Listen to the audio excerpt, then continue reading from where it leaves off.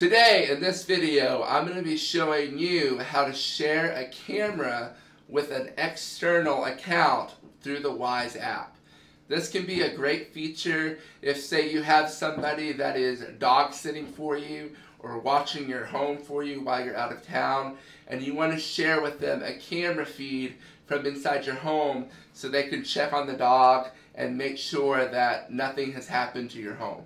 So in order to do this, we're going to go to the camera that we want to share with the external account. So here I'm going to share my kitchen camera. I'm going to hit the little gear icon in the top right hand corner. And then I'm going to scroll down a little bit and I see the option third from the bottom. It says share. So I'm going to select that. And then here I want to share the kitchen camera with another Wyze account.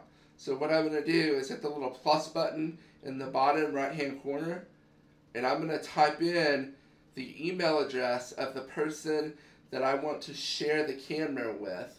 So Wright Near Home at gmail.com. I'm just going to share that with that email. And then you're going to hit done, and then you're going to hit the little magnifying glass at the end of the little string where you put the email. And that is going to search Wyze's database to see if this person has a registered account. So we'll see that Wright Near Home at gmail.com is unregistered. So I'm just going to hit share in the bottom right hand corner. It says that they are not registered, but we will send out an email to invite them. So we're going to say okay.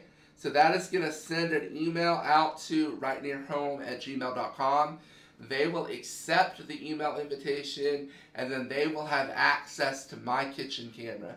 So I hope this has been helpful to you. If so, take a moment, hit the subscribe button, and click the bell so you can get notifications about future videos. Hope you have a great day. Thanks.